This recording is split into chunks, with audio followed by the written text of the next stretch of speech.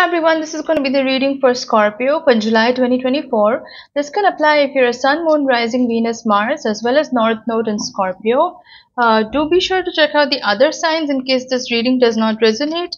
Also, do keep in mind that this is a general reading, so not all the messages may be relevant to you. So take what resonates, leave out the rest. And also, if you'd like to drop me a message to book a reading, you can contact me on Facebook or email. The links are in the description box below, and I'll get back to you soon. So, Scorpio, I'm going to pull out a couple of more cards for you, and then we will start the reading. So, what else do we have for Scorpio for July 2024? Okay. So, I have the Three of Pentacles in reverse. I have the Five of Swords in reverse. I have the Two of Cups in reverse, and I have the Six of Wands in reverse. Okay, so it's quite a mix of energies in the month of July for you, Scorpio. There's a bit of chaos, there is some collaboration, there is balance, there's a sense of victory, all of it. It's a big mishmash happening here in the month of July. So I'm seeing the Three of Pentacles in reverse. Three of Pentacles is about collaboration. It's about partnership. It's about building something together. But I don't think that's your energy right now in July, because I don't think you're in the mood to collaborate with anybody, because this is coming up as a reversal, right? It's not in the upright position. So I feel like this is you not wanting to really partner up with anybody. Quite literally, if that's a romantic relationship, maybe you are kind of taking time to be by yourself and not really wanting to be in a relationship right now.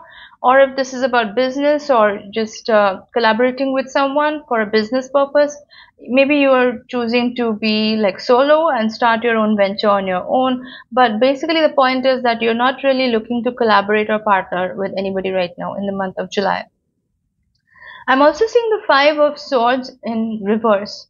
Now, the Five of Swords, this is coming up as a reversal, so I don't think this is your current energy. But in the past, you may have had a lot of people causing a lot of drama, tension, and chaos in your life, because this Five of Swords energy is about always having to look over your shoulder, people trying to cause chaos in your life. There's just a lot of disturbance in the air. It's never peaceful.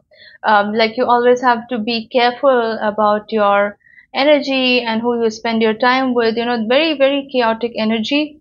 And the thing about it is that Scorpio, generally, you like to keep to yourself. You are a feminine sign and you're a bit of an introvert mostly. Like Scorpio people are very private generally. So you don't generally like to get involved in other people's business.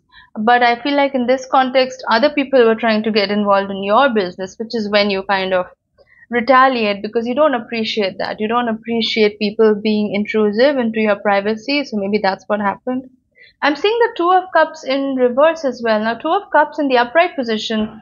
Again, I want to go back to this Five of Swords energy, because I don't think this is your energy right now. Like I said, you are either you've cut off these people from your life, or you've sort of distanced yourself from them, because you can definitely do without all that drama, Scorpio. I'm seeing the Two of Cups in reverse as well. Now, Two of Cups in the upright position refers to balance. It also refers to a potential romantic relationship.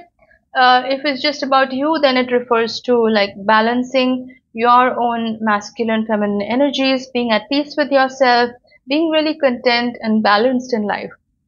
Now, this is coming up as a reversal, so I don't think you're in that state right now. There is a bit of extremism going on in your life right now, Scorpio, because Two of Cups is about being balanced, and in the reverse position, it means that you're not in that position right now. And Scorpio, you are a bit of an extremist. You are a sign of extremes. It's all or nothing for you. So you do fluctuate between being extremely one way or the other. And I feel like in the current state, in the month of July, I feel like you're not really finding that much balance. There is something that is a little bit out of sorts in your life. I will do a clarification on this. I'm seeing the Six of Wands in reverse as well. Now, Six of Wands in the upright position refers to this energy of victory, of conquest, people congratulating you after having won the war, coming back from the war, and people, just metaphorically speaking, people congratulating you, and it is about victory and the celebration afterwards.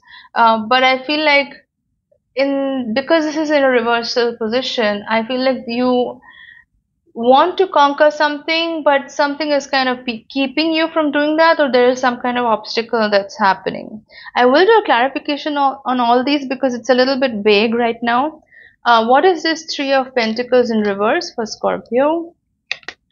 Yeah, I'm seeing the Ten of Swords as a clarification. For sure, this was a betrayal by someone. If this was a business partnership or from business context, somebody definitely betrayed you very badly. If this was from a job front, same thing. Somebody just did you dirty quite badly, and it left you feeling quite down in the dumps and not really wanting to even rise up again. But then you are the sign of the phoenix, so you're always going to rise up no matter what. But the point being that now you're not really ready to collaborate or partner with anyone. Now if this was a romantic relationship, then again the same thing. This person definitely betrayed you. You felt really let down by them, and you're not really looking to be in a relationship anytime soon. I mean, you're just sort of recuperating right now. What is this Five of Swords in reverse for Scorpio? What is this Five of Swords? What is this Five of Swords for Scorpio? I'm seeing the Magician in the reverse. So I feel like, see, Scorpio, you're often known as the sorcerer. You do have very powerful abilities to manifest things in your life, which is why the Magician energy often relates to your sign as well, because you do have these abilities naturally within you. But because I'm seeing this in the reverse position, and I feel it's a clarification for the Five of Swords as well. I feel like the people around you, they were just really upsetting your energy and your balance in life. Like I said, the Five of Swords is just very chaotic, dramatic energy, always having to fight a war, never being at peace, that kind of energy. And that is not very conducive for manifesting or just making things happen and flourish in your life. So I feel like these two are connected because these people were preventing you from living up to your fullest potential. They were just really obstructing a lot of gifts or rewards that were coming your way. But you're anyway done with these people, so you're kind of unblocking that energy anyway. What is this Two of Cups in reverse for Scorpio?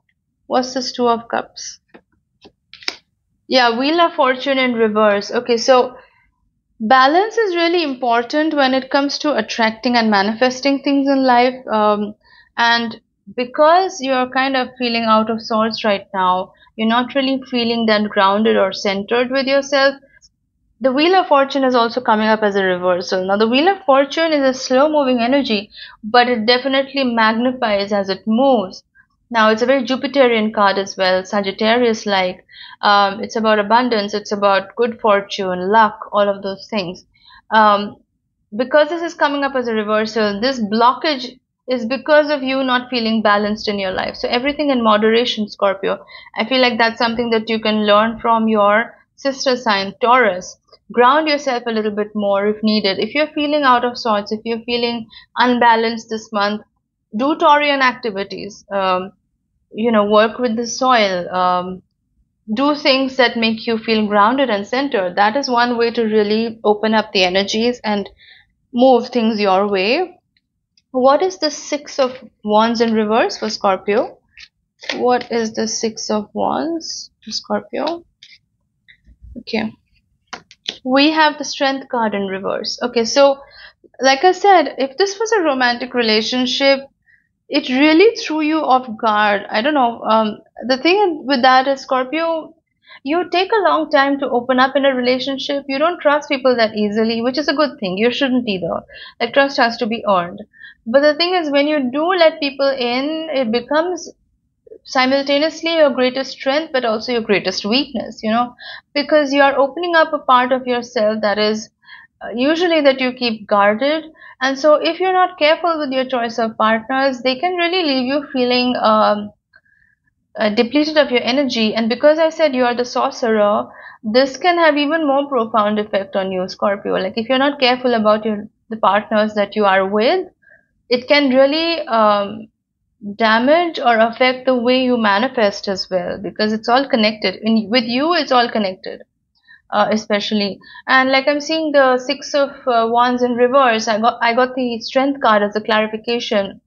Strength is coming up as a reversal.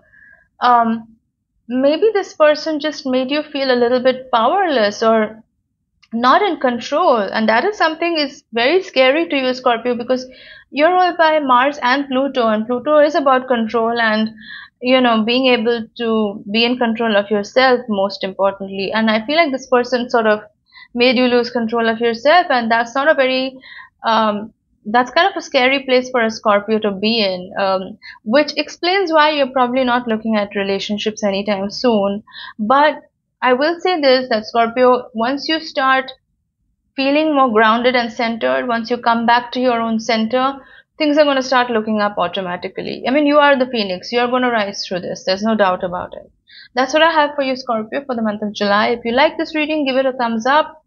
Drop in a comment if it resonated. And if you'd like to book a reading, drop me a message on Facebook or email. The link's on the description box, and I'll get back to you soon. Thanks a lot for watching, guys. I'll see you in my next video. Bye-bye.